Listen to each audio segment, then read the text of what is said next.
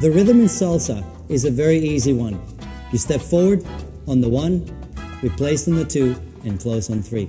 So 1, 2, 3, 1, 2, 3, 1, 2, 3. It's not too quick, it's not too slow, it's a perfect way to learn Latin American dancing.